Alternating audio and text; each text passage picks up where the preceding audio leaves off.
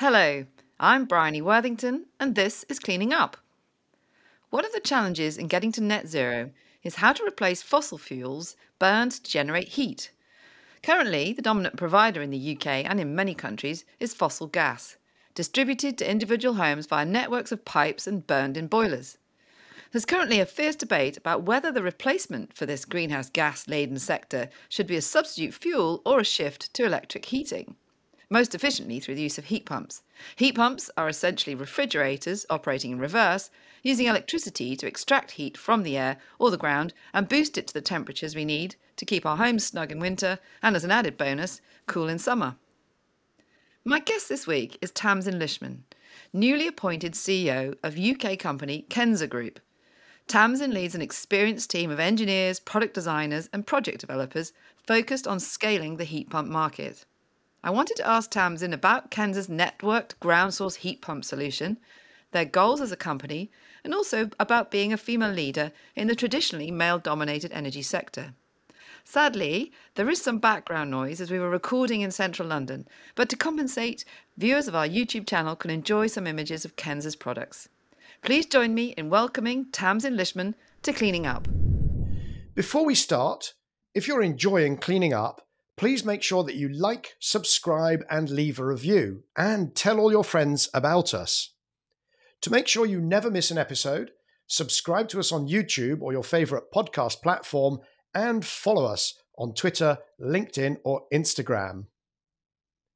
Over the holidays, we moved the Cleaning Up newsletter to Substack, where you can find it on mlcleaningup.substack.com. That's mlcleaningup.substack.com. And don't forget, there are over 170 hours of conversations with extraordinary climate leaders on cleaningup.live. That's cleaningup.live. Cleaning Up is brought to you by our lead supporter, Capricorn Investment Group, as well as by the Liebreich Foundation, the Gilardini Foundation, and our newest supporter, Ecopragma Capital. Tamsin, welcome to Cleaning Up. It's very pleased to see you and nice to be in person.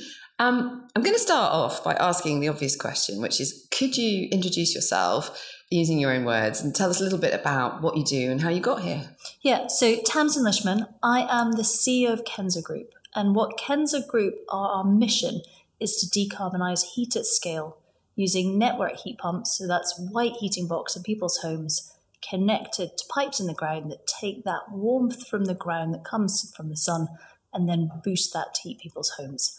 And I would describe myself as passionate about decarbonising heat and a practitioner in the energy transition. That's wonderful. And you're a newly appointed CEO. Yes. So how long have you been in post? So I've been in post since October. So I think, 4 months. But it feels inevitable when you're doing something you love with an amazing team. Feels like I've been there for years. Amazing. And so tell us a little bit about the path to then taking over as CEO of Kensa. What were you doing before? So before Kensa, I worked in another heat decarbonisation scale-up, looking at industrial decarbonisation. And then before that, I did a variety of senior roles in running energy generation businesses, in the water industry, and general energy background. So my background is really a combination of strategic partnerships, how to grow businesses and commercial business models, running big, complex operational businesses, and building great teams. And that's what I really love doing, and solving difficult problems. And so let's just dig into a bit to Kensa then. So I first came across Kensa, I think I was in the House of Lords working on an energy bill, and one of the board members mentioned it to me, and I had not heard of it. Of course, then found out about it and thought, oh, wow, another brilliant little jewel in the British crown of energy transition companies. But I felt it had quite a low profile. But tell us a little bit about where Kensa is today and what you're actually currently doing today. Yeah, so where Kensa is today, we've just got investment last year from Legal General and Octopus that helps us scale. And so our mission is to grow to 10 times our current size in the next 5 years, creating 1,500 jobs ourselves, decarbonising big chunks of the UK's heat, and implementing area by area, street by street decarbonisation, where residents can sign up, have a white box of their choice, fitted by their own plumber in their house with the electricity supplier of their choice, pay a small standing charge to Kensa, and keep their house cosy and warm and cool in summer using ground source cooling as well.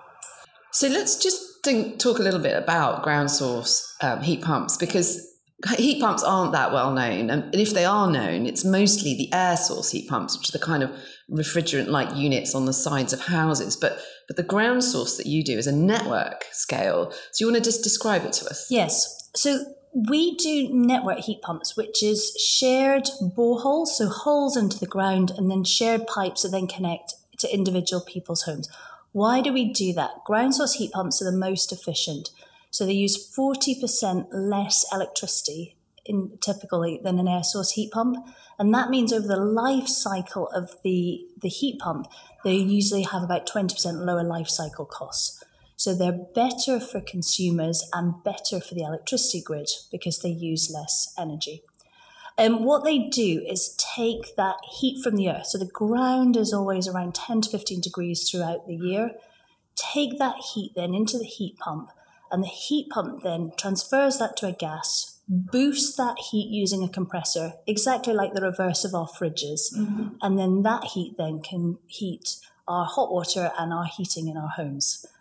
So very simple. The technology is designed to be very simple, very robust, long-lasting, and really quite boring, which is like good. Boring is good, right? And so the components are, you're drilling down to a certain depth, and then you're installing a pipe that's collecting the heat from the ground, as you say. Right. Ultimately, the ground stays at a nice level temperature throughout the year.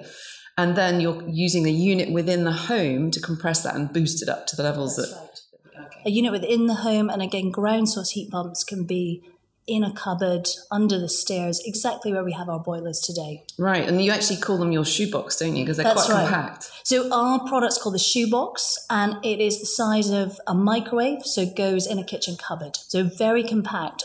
And then let's just talk about Kensa, the business then. So you're a manufacturer and a developer, a project developer, installer? That's right. So we're three things. We manufacture heat pumps, we install them at scale, and then with the support of Octopus and LNG, we fund them. So we take away that barrier, which is the higher upfront cost. So we fund the ground arrays, and then we allow consumers to pay a small standing charge, exactly like they do for gas and electricity today. So we do the end-to-end, the whole system. And that's actually something we think is really important, is our knowledge about from borehole to radiator, how we keep homes cozy and warm in summer and cool. Warm in winter and cool in summer. Yeah, which is an added bonus, right? That the current gas boiler doesn't provide, right? We all love our gas boilers, don't we, really? But in the summer, they're not very useful, whereas this little white box does both. Yes, so this actually it's not the white box, but it's the ground array, can then also provide cooling in summer. So taking that excess heat, finding cool to home, putting it in the ground, and it has the added benefit of warming the ground and then making it actually more efficient in winter. So that cooling in summer reduces costs in winter for people. So it's a real win-win-win. And the other thing that I think is exciting about this is that just in terms of energy balances, so you're taking electricity from the grid, putting 1 unit of electricity in for about 4 units of usable heat. So it's incredibly efficient. So incredibly efficient. And then again, we've got work that we're working on to create also then the ability to use demand side response and more flexibility. So today there's flexibility inherently in using a heat pump, and we're looking at how we can provide over 24 hours thermal storage flexibility. So really then allowing us to optimize how we take electricity from the grid to support lowest cost of generation, lowest cost of transmission upgrades. And what we did with Element Energy last year showed that there's an opportunity of up to 23% lower cost of electricity transmission and generation through using ground source heat pumps. That's matched by the Department of Energy in the US, who published a study saying there's an opportunity for 38% lower electricity transmission upgrade using ground source heat pumps. So really big system opportunity through that efficiency. And we imagine those cold days like we had recently, those cold days in winter where everyone wants a cozy house. How do we make sure we've got the lowest demand on the electricity grid overall. And that's where the ground really comes into its own, because just below the surface, very little changes. Yeah, temperatures still 10 to 15 degrees. Exactly. Yeah. Now, it all sounds amazing. And I suppose one of the challenges, though, we have is that people's understanding of the efficiency gains, like at a systems level, perhaps isn't quite there, is it? And one of the regular listeners to Michael's podcast will know that one of the things that we're competing against at the moment is this idea that we might perhaps use a like-for-like fuel, say, for example, hydrogen, which isn't quite a like-for-like, but and that sort of idea that we might just reuse the gas network and put a different fuel into it does seem to be causing a bit of confusion. But unlike the heat pumps, instead of getting a big efficiency gain, you're getting an actual efficiency penalty, which is it's much less efficient to create the hydrogen than the natural gas. So how are we going to communicate this to people so that it's really clear to understand that one option is efficient and clean, and the other option is, actually going to add to our overall energy needs? It's a great question, because I think, this is it. Why are heat pumps so attractive is because you put 1 unit of energy in, and for us, 4 units of heat out. And that's our experience. Is actually, we've done recently 273 tower blocks in Thurrock, and there the residents have been able to drop their energy bills. Actually, they've chosen more comfort, interestingly. But their energy bills have halved. So that's allowing people to have, and this is in social housing, much more choice over how they spend their money and more comfort. So I think, this is very much how do we communicate it, and a bit of why am I here, and what's important to us is sharing that there is heat pumps are a solution, but also most importantly for us, networked heat pumps, ground source heat pumps done at scale are a critical part of the pathway to decarbonise heat. They're a solution for area, street by street, area by area decarbonisation with pipes in the ground, and then allowing consumers to choose as and when they want to sign up or not. So again, really mirroring the gas grid today, or how we heat our homes today. A white box of our choice, providing hot water and heating in a cupboard that we choose, connecting to pipes in the street funded by institutional investors, a small standing charge, and our own choice of then the electricity user we do. And that's really important to us. I think, we actually are quite encouraged what we see as the sort of the death throes of perhaps alternative heating, but there's still some way to go. And we see this opportunity about using the most efficient form of heating as really being important to make sure it's part of the toolkit of policymakers, local authorities, and consumers, that this is going to be an ease of switch. And again, our whole mission is how do we, through scaling, we can bring our cost base down by 60%.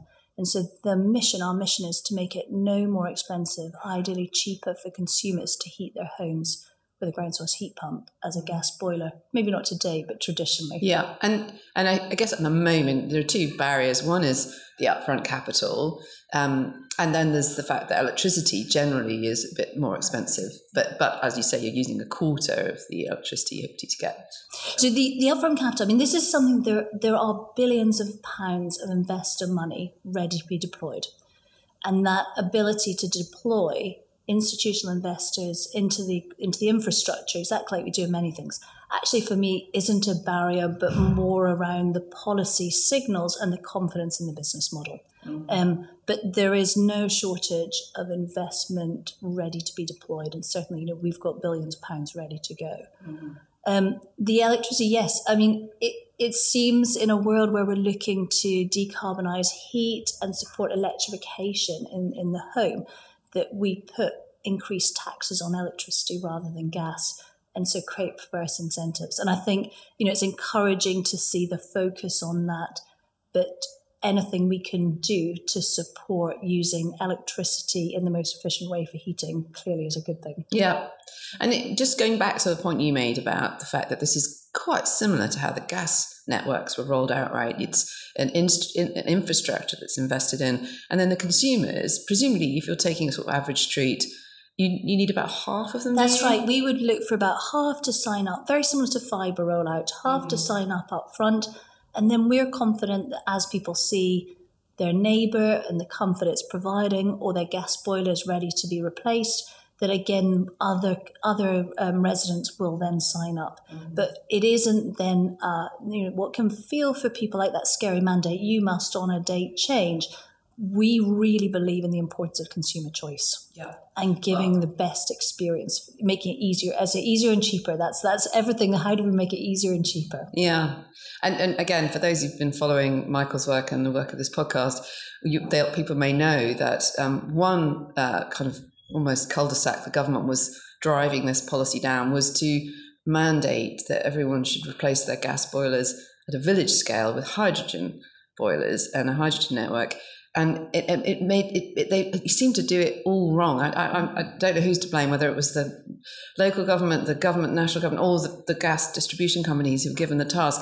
But the trials that were, suggested have both fallen over because of lack of public buy-in. Yeah. So I guess you're learning from all of that and thinking, how do we make sure we do it much better? Yeah, so Kensa's a 25-year-old company and has been installing network heat pumps, so ground source heat pumps in people's homes for over 10 years. So actually we've got a lot of experience of how do we take residents and our customers through that journey of retrofitting their heating.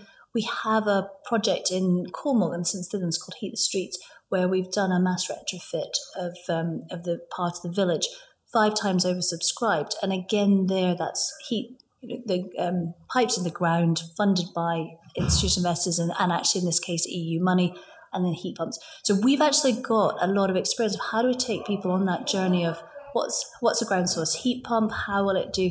And we really pride ourselves in that ongoing customer support and keeping people cozy. So this is kind of the heart of Kensa.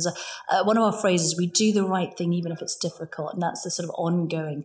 So that's something, and clearly we have more to do, but that bit about how do we work with people to make sure they're confident and comfortable and that their home's going to be warm. So given what you just said about being a 25-year-old company, why is it that no one's heard of you? I mean, honestly, you've been sort of doing this great work, but you're not visible that I've seen sort of in the corridors of Westminster. So tell us a little bit about what you want to do in that respect. Yeah, so I mean, I think this is now, we're in this new, I call it new phase of heat. 2024 is the year of heat. And I think we're seeing heat decarbonisation much more in the public domain and the policy domain.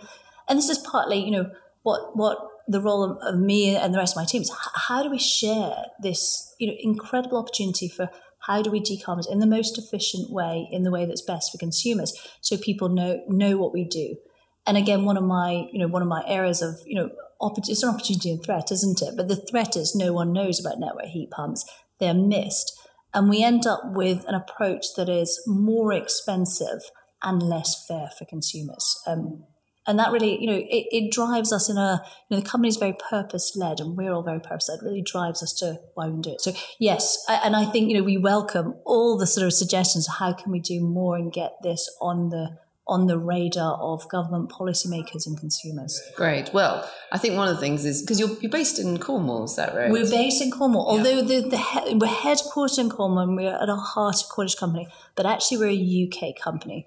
And we're where homes are and where people live. Yeah. And so that means we have a UK-wide spread and people in Kensa all across the UK. Right.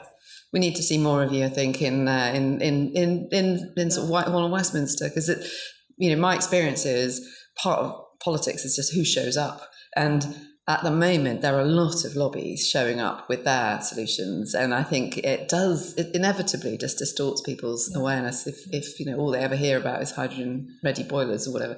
So, hopefully you'll have the time to come up here more often and sell the story. And thank you for the tip. And you're very welcome. So turning then to policy, right? Yes. So it is, a sector which is, regulated. We have a price regulator. We have government policies all over the place, trying to guide capital into the right solutions.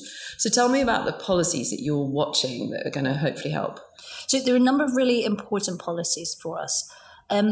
One of them is heat network zoning. And this is the one where we believe it's really important. Network heat pumps are part of the toolkit, part of the solution for heat networks. So this is where we'll designate part of cities and towns to have heat networks. And that can be a number of different solutions. At a local level, a city level? A city or area So this of is city at local level. planning level? Local planning level. And network heat pumps are the most efficient form of heat network for what we call mid-density housing. What does that mean in reality? Terrace streets, blocks of flats, the kind of 3 high blocks of flats. So if we all picture those really, really dense big city centres, centralised plants best there. And we really want... A centralised plant meaning? A centralised air source, okay, or some other form of centralised plant. It has been... with then pipes carrying hot water to But this is just homes. for the sort of five stories up kind of tower 5 blocks, stories really up, dense. really dense city centre, right at the heart. So if we imagine Bristol, just that very tight inner ring, very quickly we get into what's titled mid-density housing, terrace houses, blocks of flats, that makes up about 50% of the UK's housing stock. Mm-hmm. And their network heat pumps are more efficient because the efficiency of the heat pumps more than, and is more effective than the hot water pipes, which have then the heat losses kick in. Right. So for us, heat network zoning, really important. Network heat pumps are part of the toolkit and part of the solution set. So do you need a positive designation, or do you just need permissive? We just need to make sure in the that it's part of the solution set. Right. And that gives you then an ability to act like a utility in terms of drilling into streets. Drilling into streets, being able to bid into areas to be, and also for then decision makers to understand the relative choices and the relative benefits to consumers. Okay. But would there be, there's a lot of local authorities to cover. Is there a national policy guideline that could help as well? So there's a national policy guideline. There's been one that's rolled out in Scotland. It misses network heat pumps. So that's an area of concern for us at the moment. There's consultation going on across England and Wales. And this is where, for us, we really want network heat pumps to be just part of those guidelines, part of the awareness as local authorities, their advisors, various other people doing it, that this is part of the solution set. Right. And to be able to, so that's really important to us. Then the other things in the policy landscape that are very important, the Future Home Standard that supports decarbonisation of heat in new build. So this is a government policy that guides the building industry as to what they should build and what the standards the houses should reach. Exactly, okay. Standards reach. And so that supports electrification of heat in new build housing. And there actually we've been able to develop an offer for new build developers about ground source for them for less or the same as the cost of air source, so better for the developer, and then lower costs for the inhabitants of those houses, the end customer, because of the efficiency. So we're really excited about the opportunity in new build that then gives us that ability to scale. And again, the system benefit, that lower electricity demand then allows new build developers to unlock sites that might otherwise have issues with grid capacity. Yes, because you're not requiring a huge new line to go in just for the heating. So those are two. Then there's the clean heat mechanism, which again is effectively a sort of trading mechanism around where heat pump, there's a sort of token for every heat pump sold that people who are selling gas boilers then need to have. So that again supports, it makes heat pumps cheaper for consumers. Yes. So we're actually doing this interview in a location called Sustainable Ventures in London, just over the road from Westminster. And there are groups here who've worked on a similar policy for transport, the zero emissions vehicles standard, as it's called, which is basically what's made it possible for investors to come in and provide electrification of transport services, whether it's the cars or the charge points. And that policy has just come into law in January of this year. And really what my understanding of the clean heat mechanism is, this is the sort of equivalent for heat. It asks the current incumbents who are currently happily providing customers with boilers to diversify into clean, yes. But they can trade, can't they? That's if they can't meet their quota, they trade. And so what it means is that effectively that allows, and again, it's another way of reducing that upfront cost for people to switch to heat pumps, including ground source heat pumps. And it very importantly breaks open the market in breaks sense open of the market. Yeah, exactly. Okay. So, but what's the status of that policy? Goodness me. I feel like I need my policy director here. I think it's in development, and I think what we're seeing is now that's starting to be factored into the consumer offers. And we're really excited about that. For us, anything that makes it better for consumers, cheaper, and less of a barrier to switching is a good thing. Right, good. So I feel like I need we in our notes to the show, we'll find out exactly what status that policy, because that policy does seem like the financial incentive that could make a difference. Right. Yeah. And is there anything else? There are some more. It's else? An exciting answer. So then there are also in the public sector space, there's the Social Housing Decarbonisation Fund and public sector. And those are really important about, in social housing, taking people out of fuel poverty and decarbonising heat. So an example is there's around 4,000 electrically heated tower blocks in the UK. So these are people who use night storage heaters. We've just seen that the cost of the electricity to those is going off. And those are, in our words, a no-brainer to then change to ground source heat pumps, reduce people's costs substantially. And again, what's important to Kensa is that we look at decarbonisation in the round in the most effective way. And it has traditionally seemed or been very focused on fabric. And I think, we always advocate you should do the most cost-effective things, and fabric's important. But then we need also to look at other solutions like networked heat pumps. Yeah. So in a sense, what you're saying is, the focus has been on the fabric of the building, the kind of the walls, the windows, the roof, but actually the real emissions are coming from the heat source, the fuel that's being burned, and more focus on that within the sector would... More focus on that and looking at the most cost-effective form of decarbonisation. Yeah, because actually, if you're reducing you're basically increasing the efficiency of the actual heat provision, then it takes the emphasis off a little bit, the fabric of the building, which we know traditionally in Britain is difficult, right? We've got all of these period homes, and retrofitting has proved to be quite troublesome. Yes. Yeah. Can I ask you about business solutions? Because obviously your technology is focused mostly on that, 50% of homes in Britain that could benefit, but there's a lot of commercial heat and cooling particularly. Are you focused on that? We absolutely are. And actually yesterday I went to see one of the projects we're doing at a period conference venue and wedding venue in Warrington. So very much, and an important part, if I come back to our strategy area by area, that opportunity to decarbonise supermarkets, schools, office buildings, swimming pools in an area.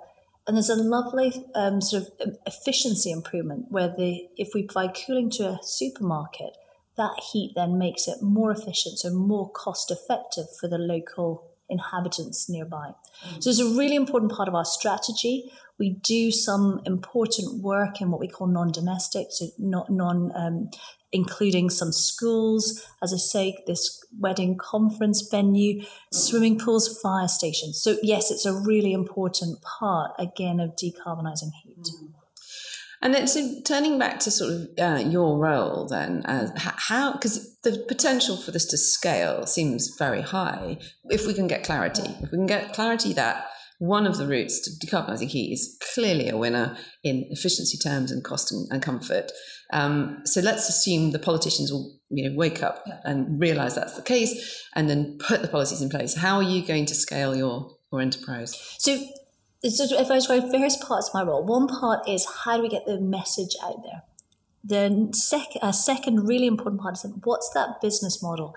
It's very important to have offers that are competitive, better than the next best alternative. And so working again to make sure we've got really compelling offers. So we're really proud of what we've done in the new build space and how do we continue to make that so it's the best thing for people to do. Then working with my team at how do we scale up both our own internal, the great people we've got, but recruiting, growing. How do we move from doing 100 projects a year to 1,000? And then building the partnerships in the supply chain. We're not going to do all of this ourselves. So if we think about what's the partnership with someone who does utilities today in doing putting pipes in the street, what are the different things? So that bit, how do we scale?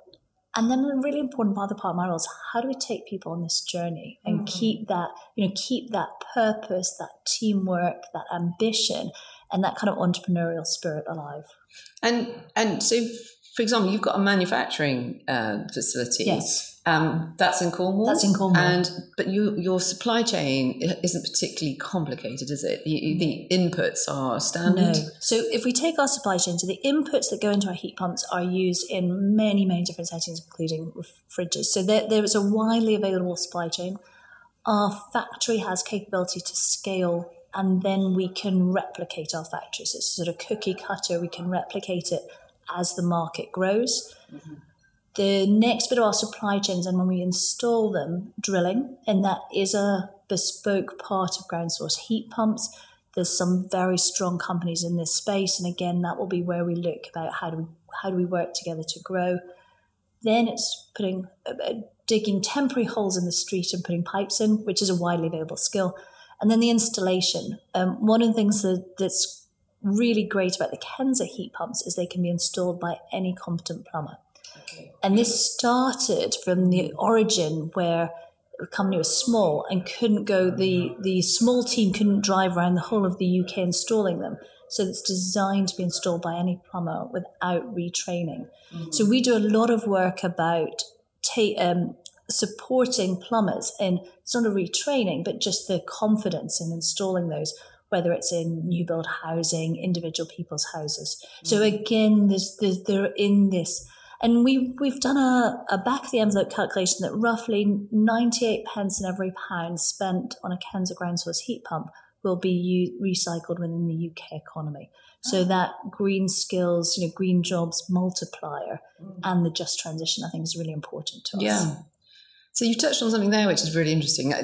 Kensa has all the hallmarks to me of a classically engineering-led, brilliant little company, but so I don't mean that to sound patronising, but with huge potential to scale, but facing some fairly stiff headwinds because you've got an incumbency who are currently very happily providing people with gas into their homes, and the challenges to sort of get you noticed, and then also, I guess, find the right partnerships. And tell me a little bit about how the Octopus and Legal General partnership came about, because they're quite, well, certainly Octopus is a new entrant, which is always exciting. So Legal General first invested in Kensa in 2020 and then have invested more in the latest funding round.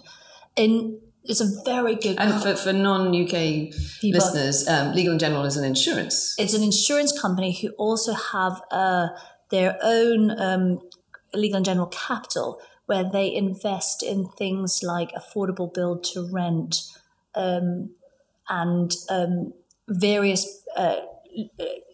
parts of the housing market and energy transition, but very much around decarbonisation and affordable homes. So aligned with their mission. Very much aligned with their mission. So with them, that first investment and then investing more, again, being able to work closely in partnership, we've installed ground source heat pumps in one of their companies, Inspired Villages, who've launched the first net zero retirement village. And again, that opportunity to work together. And if I take that, it's a lovely example of, when you get real partnerships, you can look at where's the value creation together. How do we unlock that issue on grid capacity constraints? How can we optimize with maybe solar PV and the ground source heat pump and look for that mutual, rather than maybe a more traditional, client-contractor relationship. Yeah. So that's Legal General, and then Octopus came in last year and bring in, as well as the investment, that deep expertise into the consumer, the energy transition, and lots of opportunity again for us to work together on how do we create that consumer offer, but also create value from flexibility. Yeah. So we're very, very excited about our, that partnership that brings more than money. Well, it's interesting because Octopus are new entrants onto the scene and that have been incredibly successful at establishing themselves. But I know that they've been looking deeply into air source. But I was really encouraged when I heard that they now also diversifying into the ground source, because they're super focused, laser focused on customers. Yes. And what they want to be able to offer is the best service to the customer. So the fact that they've recognised this now is, I think, a really good feather in your cap. Yeah. Well, hopefully that partnership will lead to great things as well. Yes. And then, so talking then a little bit outside of the UK. Yes. Are these sorts of systems in place in other countries? So it's really interesting. They're starting to really be recognised. So if we look at the USA, there's now National Grid have just in Massachusetts is starting a first pilot of 4 geothermal loops, and that recognition around there needs to be something different to gas and what looks and feels like gas. And is it a geothermal loop? It's the same as a it's the same, just a different phrase. Okay. Good catch. Yeah. No, same as a network heat pump.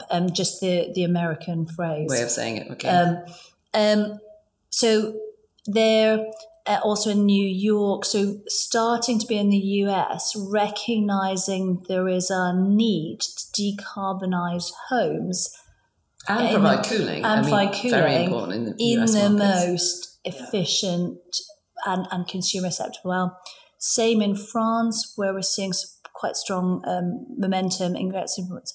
And then we're getting a lot of interest from areas that have maybe more traditional district heating, who've realised they've hit the limits of what district heating is effective, and then recognise this is the answer to the gap between air source heat pumps and district heating. So I think, network heat pumps or geothermal loops are not yet on the global radar, but we're seeing all of those early signs about the recognition about we've got a housing or a building stock we need to decarbonise, and we're looking for a solution to fit that. And network heat pumps are the answer. So really, UK is your focus, but there's nothing to stop your manufacturing business scaling out into other markets. No, so net manufacturing business, actually that expertise, we're the expert in that borehole to radiator. Mm-hmm. And that gives us, I think, something really important around we can provide confidence and comfort to the home. So that system expertise is also really important to us, as well as the manufacturing. Very good. And you've got an engineering background, haven't you? Which is why you're able to speak so eloquently about this topic. I do. So I am an engineer, and although I describe myself as I know enough to be dangerous, but not enough to be useful. So I tell my team, you don't want me designing, you certainly don't want me installing heat pumps. But I think that ability to understand the engineering behind it, energy systems, but then also bring the partnership and the business and commercial and put it together. And that's what makes it such an incredible company and such an incredible role. Well, and that's what makes you perfect for this new phase, I think. So Tamsin, tell me a little bit about what it's like to be a female leader in this space, because energy is quite traditionally dominated by our male colleagues. Yes. So, the first thing I have to say is I think of myself as a leader rather than a female leader. But then when, you prompt me and I think about it, a couple of things. So when I was 10, I wrote in my primary 6 a sort of what I wanted to be. I wanted to be a leader of an engineering business in the future.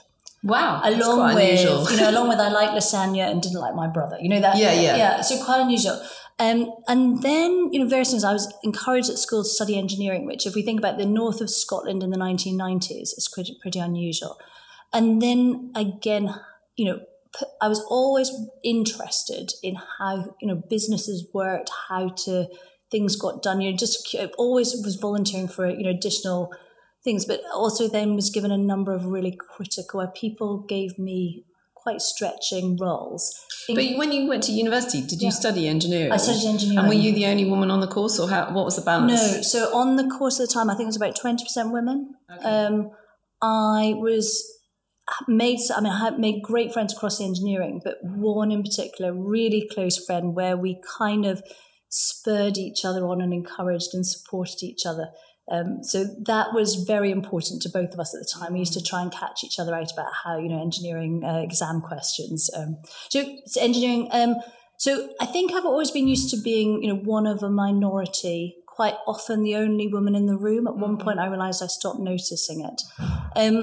Things that have been important to me, actually recognising it's okay to be a woman, the importance of networks, sponsorship, and actually that we can bring often, have a particular style that may be different, but actually can bring the best out of it. I don't need to know all the answers, but I do like to create brilliant teams who do things we never thought we could do. Mm. And you mentioned sponsorship there. So did you have female mentors or female other leaders that you... Yes, and I think, that's something that as I came up through my career, there weren't very many female leaders. And actually, one of the people in my network now is one of my old bosses, Heidi Motrin, who's a CEO. And I phone Heidi and say, Heidi, you know, I've got this phrase, I go, what would Heidi do? We used to have this, what would Madonna do in the 90s? What would Heidi do? So I do think that's really important. And I probably didn't have so many of those role models as I came through my career. I think it's very important for people to have role models. But I did have some very great sponsors who gave me opportunities to move into frontline roles. I came back from maternity leave, and the CEO of the business I worked for gave me, I took on a role running a really big operation. So again, that willingness for people to take, you know, informed risks and give those roles. And I think there are some things for any women listening about the importance of operational roles and P&L roles and finding opportunities to get those skills. You know, those have been absolutely critical for me to have the skills to do the job I do today. Yeah. And so in Kensa then, is it, you know, engineering companies tend to be slightly weighted, but have you got sort of female leaders that you're nurturing? So absolutely. And we had Women in Science and Engineering Day recently. Actually, it's about a third of the company is women. Now, we've got more to do, and we absolutely want to nurture women and people from, you know, all kinds of different, you know, to maximize cognitive diversity. But that was, you know, that I think there's something again about the culture of the company, about the authentic leadership has allowed women to thrive and develop within the company. Very. I mean, credit to my male counterparts. Yeah, well, and this is in no way at all criticism. You know, it's just about the balance, isn't it? And the fact that, as you say, the diversity, because often, you know, at a household level, often it's perhaps the woman who's actually doing the budgeting or making some important decisions, but they perhaps defer. You know, don't consider its energy as something they should think about. But you know, having a female leader in this space, I think, actually does help kind of the profile of this issue kind of reach the important decision makers that are out there. Absolutely. And then finally, just when we're sort of thinking about what people, you know, we've got a broad listenership to this podcast, and I'm just what the messages that you would most like to convey about the sort of next 12 months in Kensa's journey. Well, if I say the most important message I want to convey at the moment is a world of decarbonising heat without network heat pumps is going to be more expensive and less fair for consumers. And so that importance of getting network heat pumps on the radar of government policymakers is really important. The next thing that's really important for us is then how do we scale with these opportunities as we're looking at more of electrification of heat and find those honing our business models. But I think it really is that first one. A world of decarbonisation of heat without network heat pumps is more expensive and less fair for consumers. So that's a sort of, if I could my T-shirt logo. Yeah, or the positive, which is it's cheaper and warmer. Cheaper and fairer. Yes. Yeah, exactly. And are there places, so, you know, people, I hope people listening to this are, you know, persuaded by the physics and the economics, but actually seeing something in action is sometimes the thing that tips people into, oh, right now, you know, I can see this. So if people want to do visits or they want to see examples of your projects, yes, is that possible? We have projects all across the UK. We've got a number of great case studies on our website, whether it's from St Stephen's Heat the Streets, where it is, you know, this is the pilot of mass decarbonisation, tower blocks in Thurrock, fire stations in Northumberland, housing in Scotland, so a range of things across the UK. Now, the other thing that's going to be very boring for people to come and see a project that's done, because everything's beneath the ground and there's a white box in a cupboard providing efficient, reliable heat. But yes, there are many, as we said at the start, sometimes that's exactly what we want. Boring is good. Boring is good. Yeah, excellent. And obviously there's a play on words there, because boring, as in going into the ground, is also what you do. And is that actually, though, thinking about possible constraints, is there a bit of a kind of bottleneck with regard to the actual drilling? Because these are relatively big pieces of kit, aren't they? Yes. So the drilling, today there's more capacity than demand in the UK. As we scale massively, this is an area we're really looking at how do we support the drilling industry to scale. The drill rigs range in size, but if we think about them as like a sort of a big SUV size. Oh, okay. So they can come into the one I saw yesterday, come into a street, not too disruptive. So they're not kind of what we think of as sort of, US fracking drill rig scale. Okay, and that would do an average size, you just need one of these vehicles to do the two big drills down. So this is it. So it's one drill round, size of a dinner plate that goes down 200 to 300 metres. Okay. And it is the size of a dinner plate. So hopefully this is a street scene that will become more common, right? Yeah. That instead of the sort of, we're all used to the sort of, digging up the tarmac and the laying of fibre optics, but hopefully over time, more and more communities are going to get excited about the idea that they're sort of drilling into the latent heat and cooling that's there under their feet. And then it's helping them have a warmer lifestyle, a cooler lifestyle, and save money on bills. So save money on bills, and a reliable heating source in the depths of winter. And so smart entrepreneurs should be thinking about those service providers and maybe boosting the capacity into those drilling companies and service providers. Yeah. Excellent. Well, Tamsin, it's been a real pleasure meeting you. Thanks for coming into London. I hope we'll see you in London a lot more in your new capacity of raising the flag for this really important technology. Really delighted to meet you and looking forward to hearing of the future exploits of Kensa and all your partners. Thank you. Thank you. So that was Tamsin Lishman. To me, Kensa's solution offers some pretty fundamental advantages over others being promoted. It's inherently super efficient, helping to reduce rather than increase our overall energy demand. It carries no risk of dangerous explosions and health impacts from combustion gases. And by signing up half the customers on the street, allowing others to join when ready, you get an economy of scale without forcing change on people who are not yet ready. What's not to like? As ever, we'll provide relevant links in the show notes, and the YouTube channel will provide some visual illustrations of what we talked about. But as Tamsin said, it's kind of boring. But that's probably exactly what we need. More boring to tap into the free heat under our feet. And just for disclosure, last year, Eco-Pragma Capital, of which Michael is co-managing partner, helped Kensa to raise £70 million from investors. Thanks to Kensa's Thomas Roberto and Richard Warren for the help in setting things up, to Eliza Tewson and Zach Zabon for their production support, and thanks to you for listening. If you've enjoyed today's conversation, please remember to like, share, and subscribe to Cleaning Up, or leave us a review on your favourite podcast platform. And do please spread the word. Tell your friends and colleagues.